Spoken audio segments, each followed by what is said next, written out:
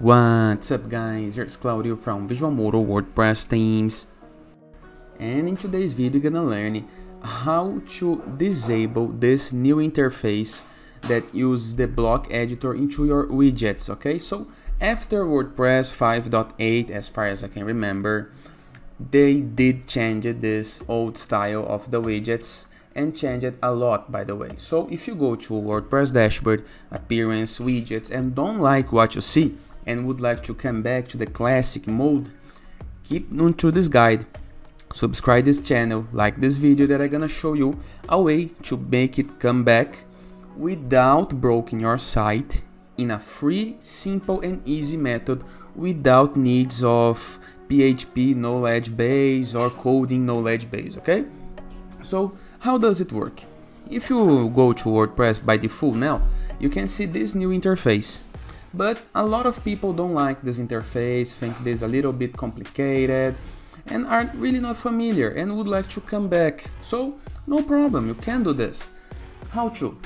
Please, before I can continue, subscribe this channel, okay? Like this video and share this content with a friend of yours. We bring daily videos about WordPress, SEO, plugins, optimizations, and many more topics in order to use internet on your favor. Okay, so let's get this started.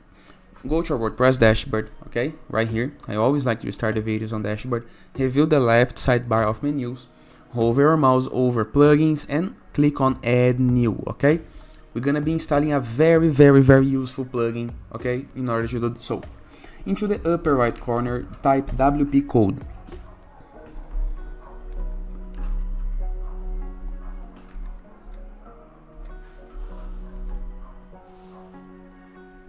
Here's the guide, okay?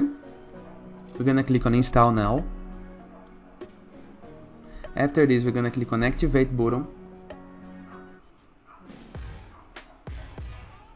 This is gonna redirect you to the plugins list, a list that you can see all of the correctly installed plugins on your site. And here is the plugin working, WP Code Lite. No needs to purchase premium, we're gonna keep all for free, okay?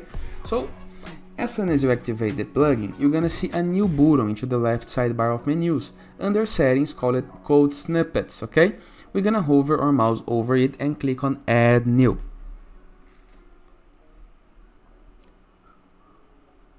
Once right here, you can see some previously built codes. Okay, there's a lot of codes that you can use for free on your site in order to do very useful things. And the one that we're gonna be using for today's video is this one right here, disable widgets blocks. Use the classic interface instead of the blocks to manage widgets, okay? So we're gonna click on use snippet.